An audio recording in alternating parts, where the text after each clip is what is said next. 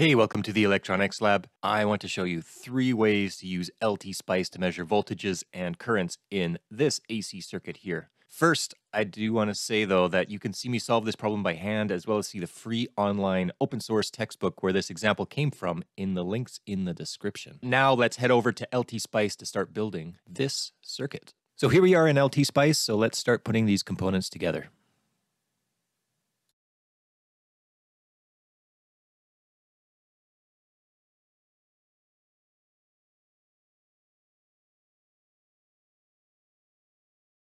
Now, since I am showing you 3 different ways of measuring the voltage and current, I'm going to set up the voltage source for a couple of different outputs. So I'm going to set it up as a sine wave for the transient analysis, no offset 10 volt amplitude and 60 hertz frequency, and a 10 volt amplitude for the small signal AC analysis that we will also do. For the first analysis, let's do a transient response and then use the built-in spice.measure capability to measure amplitude and phase of the voltage and current waveforms. So I'm going to just drop in .tran here for the transient. And then when I right-click on it, I have the parameters I can set into it. So my stop time, I'm going to stop at 200 milliseconds. I'm going to start saving data right away. My maximum time step, I'm just going to set to 0.1 milli or 100 microseconds, and that should be good for the configuration of the transient. Now I need to set up a bunch of measure commands. The first 3 measure commands are going to measure time between events, and specifically I'm going to be measuring time between instances when the waveform rises through 0 volts. And that command looks like this. There's .meas for measure.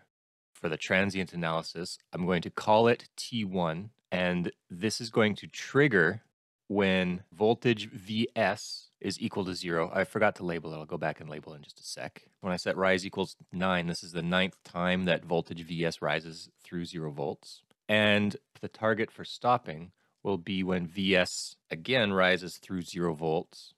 For the 10th time. So basically, I'm measuring the time of one cycle. Let's add those labels in so you know what signals I'm talking about. So Vs is there, and Vc is there.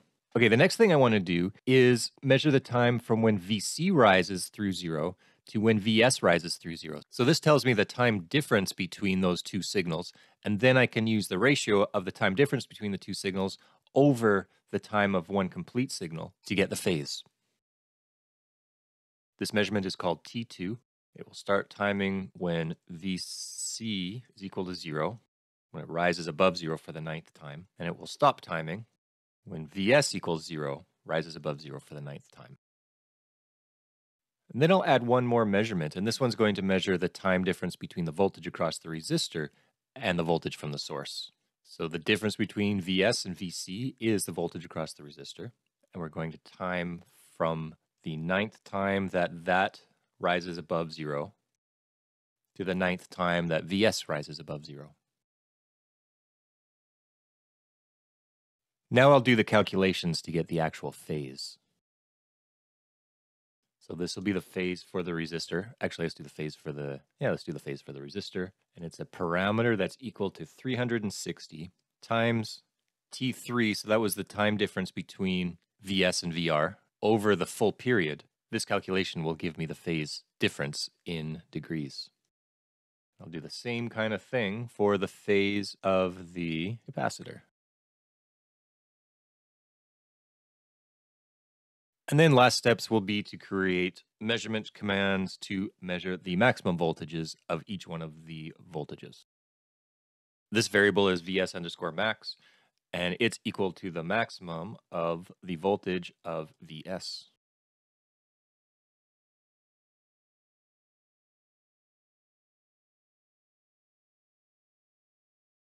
And of course, we also want to measure the current, the maximum current. The phase of the current is going to be the same as the phase of the voltage through the resistor. But we also want to know what the maximum current is. So I'm going to go with the maximum current through element R1, which will be the same as the current through all of the different devices. And now, unless I made a mistake in one of these commands, I'm good to go. Run the simulation. I don't actually need to plot anything out, but of course I can if I want to. What I do want to look at is the error log, and that's where all of these measurements are going to be stored. And here we go. What are the things that I care about?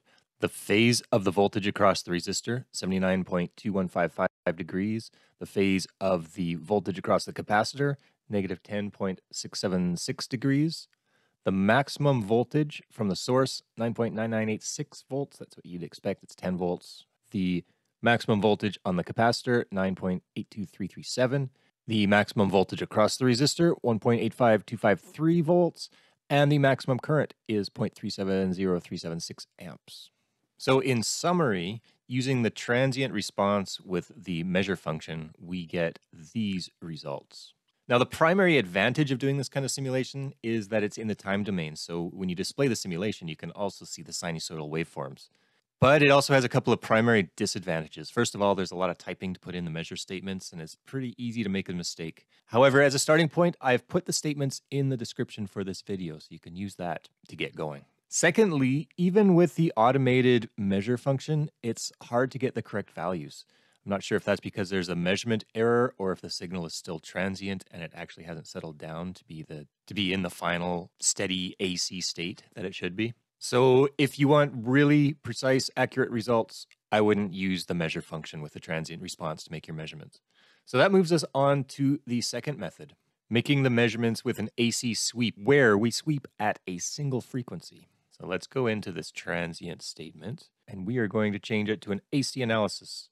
Type of sweep doesn't really matter. We're only sweeping at one point.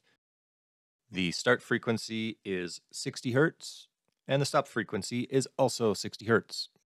Run the simulation, and this window pops up, which gives us all, or actually almost all, of the values that we care about. We've got the source voltage, 10 volts, phase of effectively 0 degrees. The capacitor voltage, 9.82695 volts with a phase angle of negative 10.6747 degrees.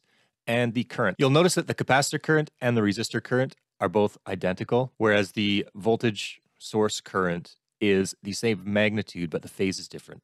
That's just because of the way that the voltage source defines current direction. It's 180 degrees out of phase with the defined current direction for the capacitor and resistor. So those are actually reporting the same currents.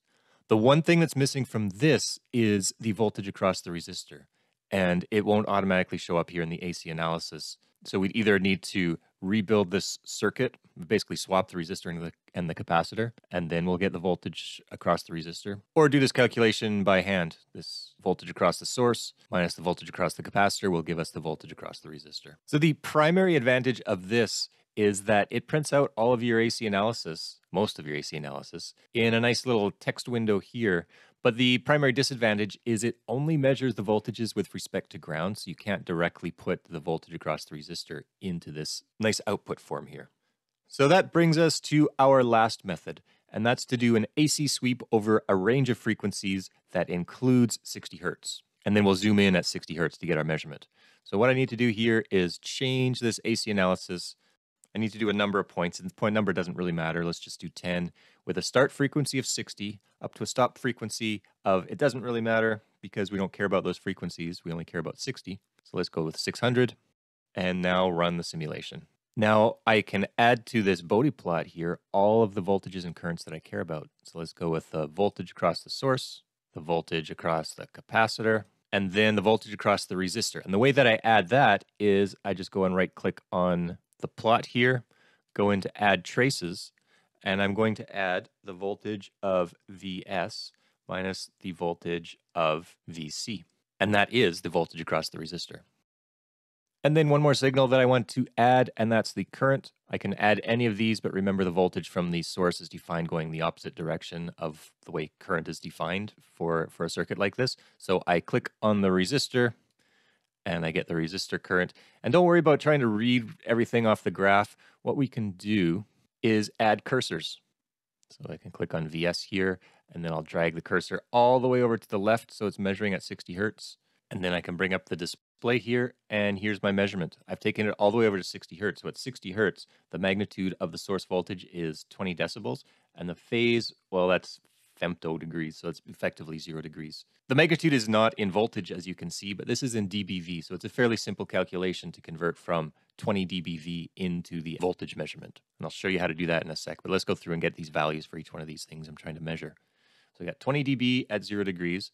Now if I click on the capacitor voltage here, this gives me 19.848 dBV at minus 10.674749 degrees. The source voltage minus the capacitor voltage, so the resistor voltage, is 5.35 dBV at 79.32 degrees.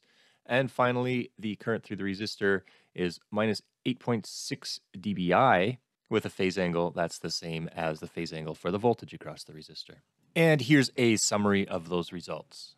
Now let's take a look at the source voltage to do the conversion from dBV into voltage. So if you remember, the definition for dBV is that it's 20 times the log of the voltage. It's the voltage over 1 volt, so you can ignore that 1 volt part. So if 20 log of voltage is equal to 20 dBV, we can use a little bit of arithmetic to figure out what that V is actually equal to. So what we can do is divide both sides by 20, and then go 10 to the power of both sides, so take the anti-log of both sides, so that if anti-log of log of V will just be V, and then 10 to the power of 1 is simply 10. So 20 dBV is 10 volts. And we can apply this same algebra to figure out what all of those other voltages are in volts, and also that current. And for current, you do the exact same thing. It's 20 log of a current is equal to something in dBi. And then going through all of those dBV to voltage and dBi to current conversions, I end up with these results. So the primary advantage of doing this AC analysis with sweeping over a frequency range is that you can include the voltage differences. You don't have to measure the voltage with respect to ground. But primary disadvantage is you need to use the cursors to read the values from the Bode plots. And since the values are given in dBV and dBi, you need to do the conversion into volts and amps to get your answer in a form that is more easily understandable. So I've done the analysis with LTSpice on this circuit in 3 different ways, and I'll leave it to you to decide which way works best for you.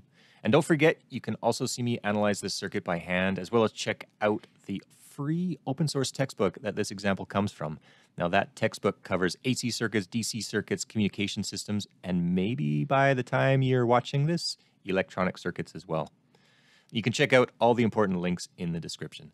Thanks for watching, and I just got an important reminder from Hal Johnson and Joanne McLeod to keep fit and have fun.